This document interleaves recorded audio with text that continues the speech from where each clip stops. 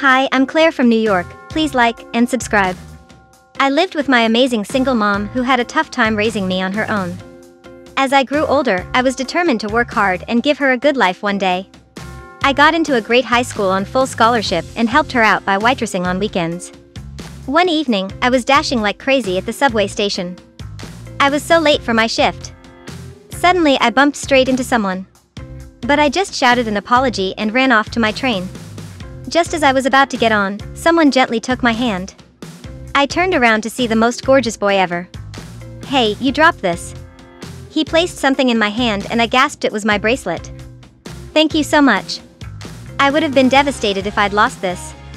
"I'm so glad I found you." "No, you found me. I mean, the bracelet." His smile went all the way up to his warm brown eyes. "You're welcome. Do you think we could maybe?" Just then the doors started closing and I shouted, "Sorry, got to go." As the train pulled away, I felt like such an idiot. I didn't even ask for his name for the next couple of months. I kept hoping I'd bump into him on the way to work, but no such luck. Summer break was over. And I was really looking forward to seeing my best friend Tessa, who'd been away on vacation. We hugged excitedly and she put her arm through mine as we walked to class. "There's so much I have to tell you, but first, did you ever find the training guide?" "No, it sounds stupid, Tess, but we had an instant connection. He almost asked me out and now he just disappeared. All Claire will hunt the whole city down till we find him. Now, come on, let me introduce you to my new boyfriend, David." She walked up to a tall guy and when he turned around, my heart almost stopped. It was the freaking train guy. He didn't seem to recognize me as Tessa introduced us, telling me how their dads were friends and they'd met on vacation. His family had recently moved to our town, so he'd joined our school. Of all the guys in the world, Tessa had to meet him. The first class we had that day was English literature. And to my dismay, the teacher chose me and David to read out something from Shakespeare. I picked out a scene from Romeo and Juliet, but David muttered loudly, "Geez, kill me now." "What? You don't like it?" No, it's a story about two people who were so dumb. I was happy when they died. It's so lame." "Oh, is that your expert opinion as a world-famous writer?" "No, it's my expert opinion. As someone with good taste, it's not romantic. It's stupid." "Dying for love is stupid?" "The dumbest. You have the emotional depth of a teaspoon." "At least I have a brain." "But fine. You want me to be stupid, Romeo? I'll do it now." "I don't want to." Now I pulled the book away from him as he held onto it tight.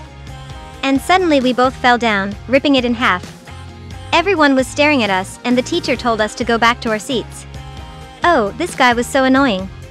It wasn't a great start, but because of Tessa, we both made an effort to be nicer and I wanted to hate him, but I really couldn't.